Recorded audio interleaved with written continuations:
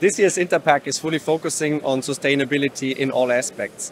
Here on the Krones booth, we are exhibiting different versions of our LitePac top family, showing that Krones has the right products in the suitcase in order to add alternative secondary packaging versions to the existing packaging variants for our customers.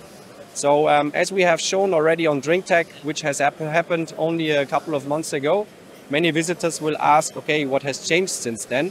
And we can proudly say a lot has changed, because since then we can say that by the end of this year we will be in operation with at least one machine for all the packaging versions shown here on the booth.